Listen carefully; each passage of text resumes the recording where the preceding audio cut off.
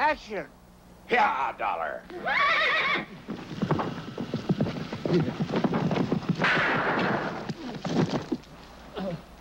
Oh. Throw it in there right by that bush. That's good, that's good. Do that. The lines don't mean anything. You're gonna hit I'll get some out here, though. Okay, there you go. Okay, quiet. What do you want, Coach? You want me to say the other line or just the thanks? Yeah, say the other line, but let's look at that. Wait, No, when oh, you get up. I mean, you know. Okay, first And thing. rub your butt. I hear you. Is Chuck out? Yes, sir. All right, we're rolling. Speed. Dust.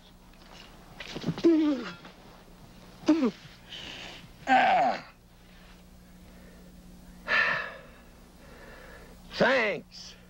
I like that. He just sticks the wings and says thanks. They want action pictures, damn it. It's what we're getting paid for.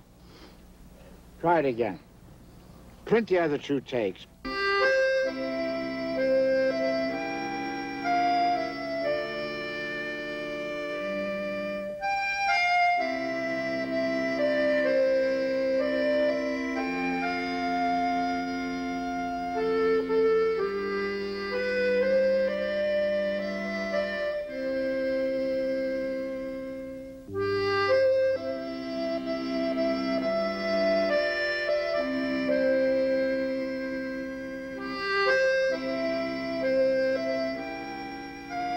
The American West of John Ford. You'd have to look hard to find them, but 90,000 people live here, the entire Navajo Nation. There are no television antennas or telephone poles. It's just like it was when America was 13 colonies and a dream.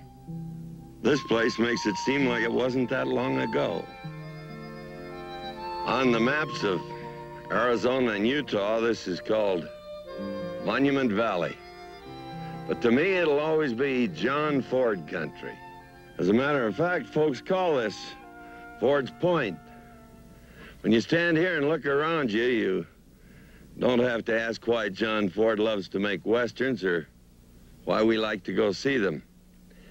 I've been a student of John Ford for a few years. He doesn't make pictures about good guys or bad guys. He makes stories about people. They bend or they break or hold their ground depending on the kind of people that they are. Of course, when westerns were first being made, it was a different story.